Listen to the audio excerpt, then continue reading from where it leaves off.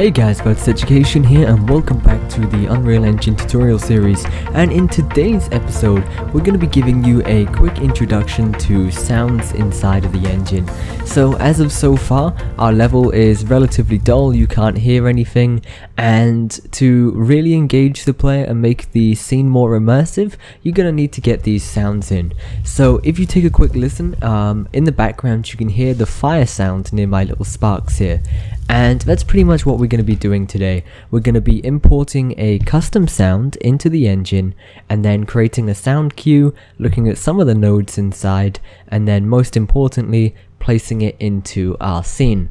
So without further ado, let's go ahead and get started. So first things first, inside of the content browser you need to find some of your sounds. So I've just typed in fire here. You should have it in the starter content, and you'll notice there's two different types of sounds here. The first one is a sound wave, which is essentially the raw sound file, and then the second one is the sound cue, and this is a bit like Blueprint. You have a whole bunch of different nodes that you can add in here.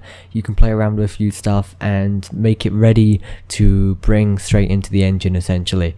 So let's just start off by showing you how to bring in a custom sound. To do that, just go ahead and press import, find the file wherever it is. I've got one on my desktop called stabilizing here, and I'm just going to bring that in, and you can see it's done that. And if I go ahead and open it up, you can see we've got a whole bunch of different settings, but the most important bit is if I right click, press play, you should be able to hear it in the background, and pretty much exactly, just really to test to make sure it's all good. Now this is just a sound of me just saying something for a game I was working on a while back, but you can import whatever you want to: fire, gunshots, footsteps, whatever. Anyway, now we've got this, let's go ahead and create a sound cue. That way we can actually get it ready to bring into the scene. So to do that, just go ahead and right click on it and create sound cue, and once we do that, it's going to use the same name and add the little cue file name extension. And then if we go ahead and open that up, we've got our base nodes. So the first one is the wave player, which is basically the sound, and then you've got the output. The output is pretty much the end point and is what the player is actually going to hear. Now if we wanted to, we could put a few different things into this in between to play around with things. So I'm just going to go over a few different things we can play around with for now. Those are going to include the modulator, some the random stuff. You are completely free to play around with some of the stuff, you know, but for now it's just going to be the random node, modulator, and the delay. So let's just go ahead and play around with this. So first things first, let's add a modulator in. So a modulator is essentially going to modulate the sound each time it is played. So if I go and click on that, to actually add the modulator, just right click, type in modulator, or just select it from the list, and then we can play around with the pitch maximum and the minimum, and then the same goes for volume, maximum, and minimum. So I'm just going to set this to 0.5, and I'm going to set this to 1 for now, and if I press play a couple of times, you're going to hear it's a different volume each time, between 0.5 and 1. So I press this once, and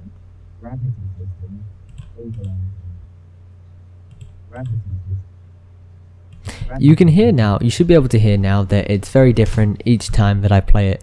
It's very hard for you. There you go, nice and quiet. And it changes each time. The same goes for the pitch. You're not really going to be able to hear that too much here, so I'm not going to try and give you an example, but that's essentially what modulation allows you to do. It allows you to pretty much vary it to, well, modulate from from the minimum to the maximum. You might want to do this for things like gunshots or footsteps, just to add that little bit of variation, because you don't want to hear the same thing over and over and over again. The player is really going to notice that. So the next thing is random.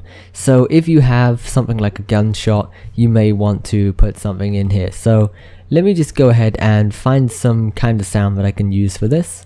So in my starter content, I'm just going to go and look for some sounds. What do we got? Audio, and we got explosion 1 and 2. So let's go ahead and do that. I'm going to bring both of these in just by clicking them and then dragging them in just like that. And I'm going to hook these up into 1 and 2. And then I'm going to add in the output into here so we know what we're playing. If I press play once, it's going to play one sound. If I press it again, it's going to play another one, and it's going to be completely random with this. However, what we can do is add weights, which is going to increase the chance that a certain input of this, 1 or 2, is actually going to be played.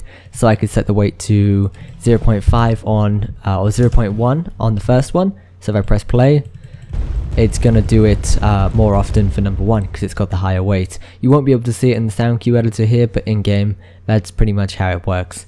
If you want more than 2 sounds, say I wanted to bring in this smoke sound, we've only got 2 inputs here.